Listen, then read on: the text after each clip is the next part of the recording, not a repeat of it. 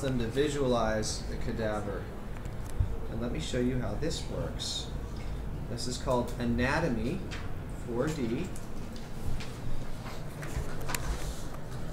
And they have done a tremendous job here of creating a 3D model of the human body with extreme detail.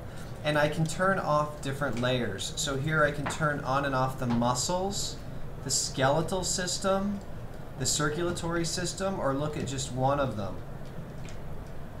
So it's really amazing detail. And the great thing is too, is when they print out this image at full size, it becomes the same size as the human body.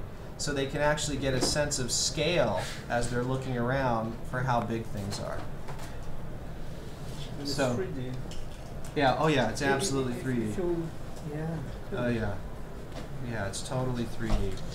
Now if we were students, we'd actually be moving around instead of moving our cadaver, but we're doing this here. Those are interesting. The breasts look like coconuts on them. Strange. Okay, let's go here. Oops. Sometimes skin is not appropriate.